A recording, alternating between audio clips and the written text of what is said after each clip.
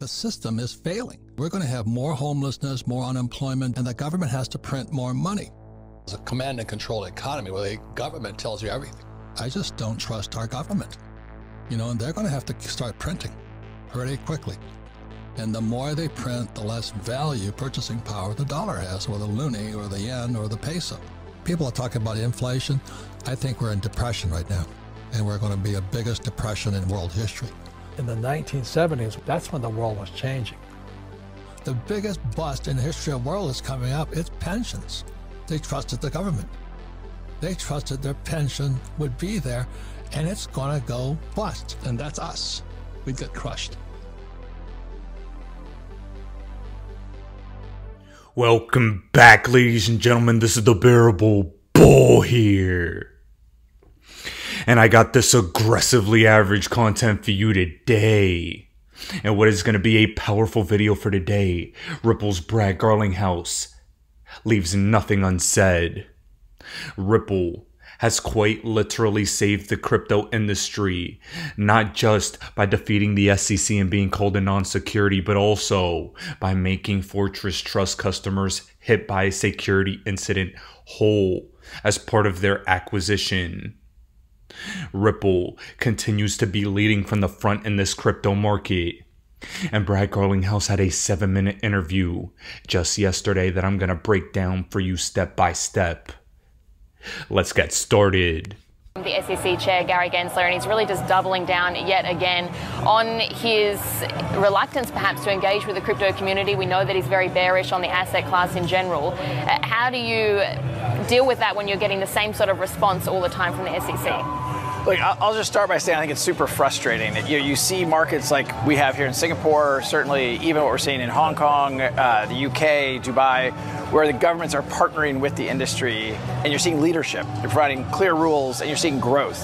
And frankly, that's why Ripple is hiring there. 80% of our hiring this year will be outside the United States. Ladies and gentlemen, 80% of Ripple's hiring have been outside the United States. And in my personal opinion, there's an unbelievable movement to globalize the planet, and it's 100% intentional. And unfortunately, because the United States is the global leader in GDP, as the world's #1 economy, that'll mean America, especially having its status with the reserve currency, is the one that's gonna fall to the hardest. Part of that means innovation like crypto, and even as far as AI, is going to take a hit, and I believe it's 100% intentional. You see, part of the way America could help solve its debt crisis is with innovation. The pace of innovative growth could help offset the national debt. However, that's the problem. Innovation is being hindered here in the States. And Brad Garlinghouse breaks down how bad it actually is and how late America is as far as a global leader in the crypto industry. My thoughts, I haven't watched the testimony from yesterday yet. I've read some of the coverage. And I guess my observation is one of the definitions of insanity is doing the same thing over and over again and thinking you're going to get a different outcome. Gary Gensler's a hammer and everything looks like a nail. Just saying people need to register does not mean that what the law says is that these are securities. In fact, what we now have seen, at least in the Ripple case, is the judge in our case very clearly, succinctly said XRP is not a security, period. And I think that point genuinely needs to be hammered home. XRP is not a security, period. End of discussion. XRP currently sits below 50 cents today, exactly where it was before we destroyed the SEC. And XRP today, in my opinion, is more valuable than it was just a couple months ago. Despite the fact that the price is the same, we as retail investors have mental clarity of what's going to happen. There is no regulatory uncertainty. And Matt on the Moon Lambo channel said something that really hit home. The effects of XRP not being a security are not going to be felt right now as far as price is concerned. It is going to be felt during the next crypto uptrend. That cannot be ignored. And Waters Above gave a great update as far as where he thinks XRP's price is going to go. You guys all know I've been talking about a short-term decline before we finally head into the next bull run. And 41 cents is his target. And remember, he's been extremely accurate with the targets he's been putting out. Let's see if that happens. But back to Brad Garlinghouse. Period. I want to pick up on that because, for people that aren't aware, so your native token XRP, the SEC had said that it was going against the securities law. The US court ruled in your favor. The SEC has now indicated that it could end up appealing that decision. So what was your reaction when that news came through? Well, on one hand, it's frustrating. You know, you have a government that has unlimited resources to keep fighting a fight they've already lost, but there's no recourse. And so, you know, for Ripple, we've obviously spent well over $100 million already defending this case. We are very optimistic. You know, the judge has already said very clearly XRP is not a security. What they have asked permission from the courts to appeal isn't actually whether or not XRP is a security. That is still clear. It's more nuanced about whether or not in certain circumstances, if there's a transaction, it would be an investment contract. So I don't know what the court will rule about whether or not they're even allowed to appeal right now. But I remain very optimistic because I think as you go up the appellate court system in the United States, you actually get more conservative. And that, I think, bodes well. And at the end of the day, I said this a long time ago, the facts are on our side and the law is on our side. And we'll continue to prevail in court because of that.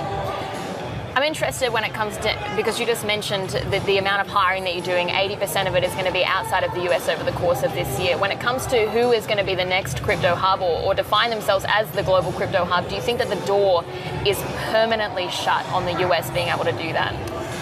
I wouldn't say it's permanently shut. It's definitely it's definitely a tough spot. You know, the U.S. is still the largest economy in the world at 22% of global GDP, and so we will have a presidential election. There will be a change, or maybe there'll be a change. I don't know if Biden's definitely running. I don't comment on those things, but I think there'll be some shift as you see new administrations come in. I think eventually Congress will be frankly called to act. And I think the fact that the SEC continues to lose in court, there's another decision recently around a grayscale ETF conversion. Yeah.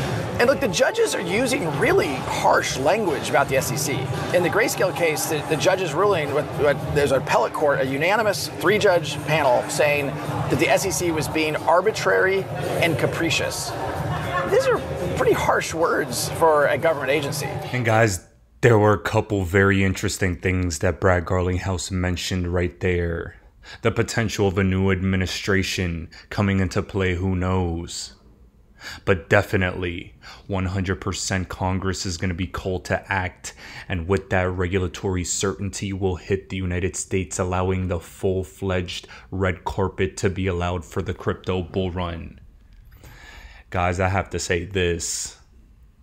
The SEC is lost credibility and jurisdiction in real time, and we're soon about to find out just how much. The courts are against Gary, and the XRP community started the domino effect. So in terms of your battle with the SEC, is this something that you think you would like to see reaching the Supreme Court, for instance? Look, I would like closure, and I'd like to not have it, ongoing.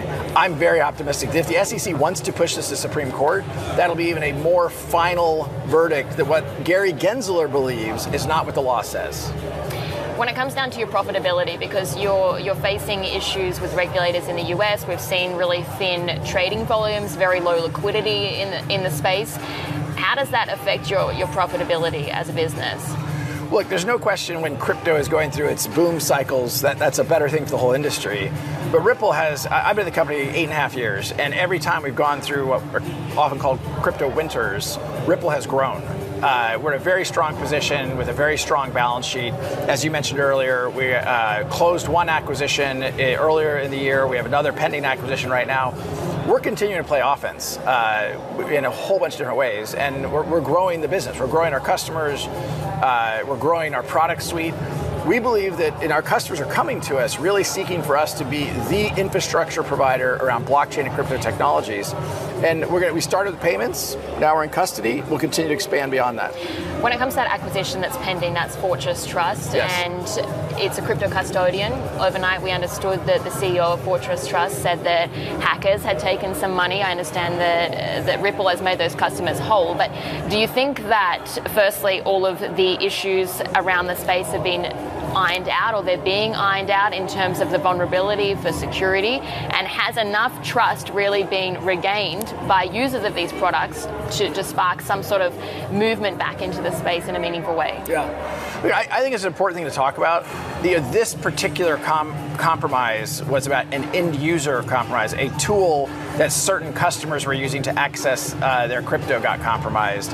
And frankly, that was through, as I understand it, kind of a spear phishing attack, which frankly, it affects crypto, it affects traditional banking, it affects securities. It's super frustrating when those things happen, and I think the whole industry needs to continue. I mean, the whole industry, not just crypto, I mean the financial services industry, because if the end users' accounts and credentials are compromised, there's always going to be risk, whether it's crypto or something else.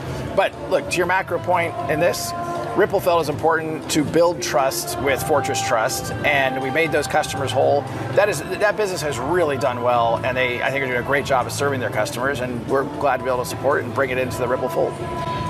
On the regulatory front, because we have seen a lot of progress in other jurisdictions outside of the US, across Europe, the UK, Middle East, here in Asia, some of those frameworks are quite narrow in the way that they look at crypto. Do you think that that also can be a challenge in the sense that, yes, you do have regulatory clarity, but sometimes the regulations are quite strict, and so it's also difficult to operate in those sorts of environments as well? That is not something that keeps me up at night. You know, Ripple received here in Singapore an in-principle approval for our major payments institution licensing. We've applied for licensing something called VARA in Dubai. You know, the strictness doesn't bother me. It's the lack of clarity. If I know, and I think this is true for the whole industry, not just Ripple. Ripple has always tried to lean into regulatory, engaging regulators and being a good actor. It's when it's not clear what being a good actor looks like that it makes it hard. We're willing and happy to invest, even if it's strict. That's fine. What it doesn't work is, frankly, what the United States and Gary Gensler continues to propagate. Confusion masquerades as power to the SEC.